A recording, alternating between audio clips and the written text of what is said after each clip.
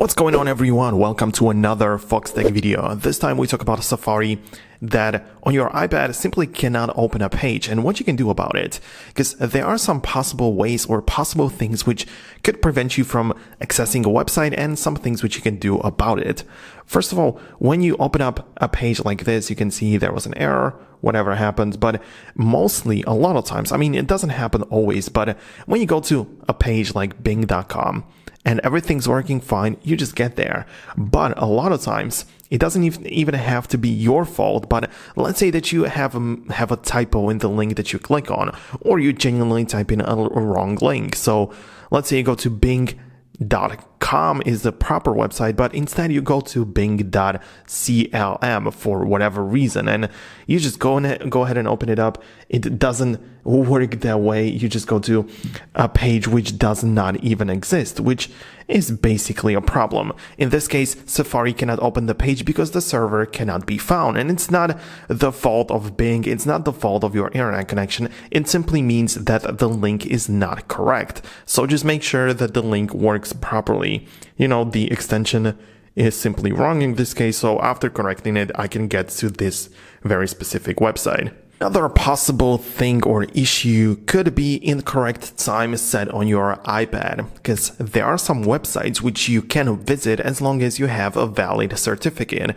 and this applies to you having the correct time and a date set on your iPad, because if you for whatever reason messed with that in the past, you can also find it in the settings, general section, a date and time. And if you don't have it set automatically like I do, and let's say that you click on the time and set it manually to whichever time you want, which you can see it works. It even changes my focus modes based on that, but it's not 6:17 a.m. It's just not the reality.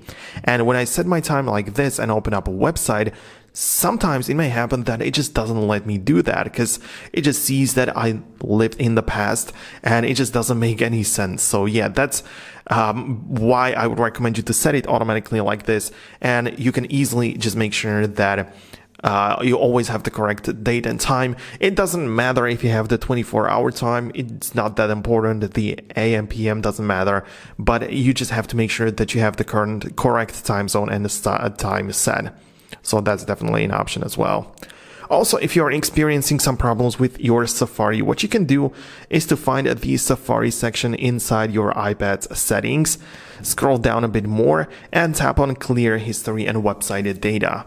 Clearing all this will remove history, cookies, and other browsing data. So this is good. So that's just a good way to go about it, because after you perform this reset, you can try to open up the website again to see if anything changes. Perhaps there was something going on with it, but yeah, you just don't know after unless you like reset it. By the way, guys, if you want to know everything about your iPhone apps, you have to click the link down below in the description. It's a 100% free education platform where I publish like video editing courses. There is going to be the All Apps Explained course, which is coming up. It's going to explain every single app on your iPhone. It's going to be really cool. So go ahead and check out that link. It's free to access. So yeah, go ahead and do that right now. Another possible thing would be to make sure that the website actually does work. Because, for example, if I open up the bing.com and the ending, the website is actually correct, the URL is actually right, but still I cannot get inside, I can always just Google things like, is Bing down?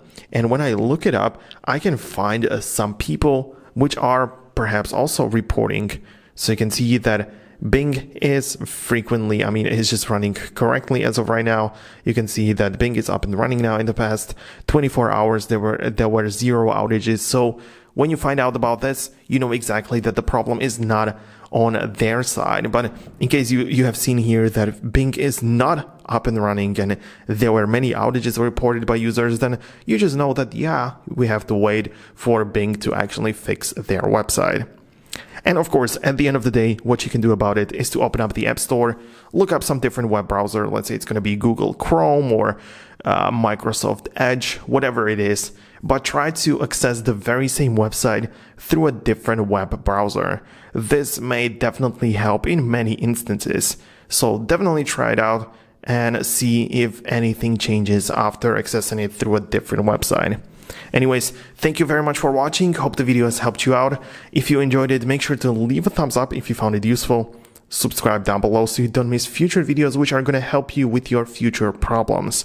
Thanks a lot for watching. Peace out until the next video.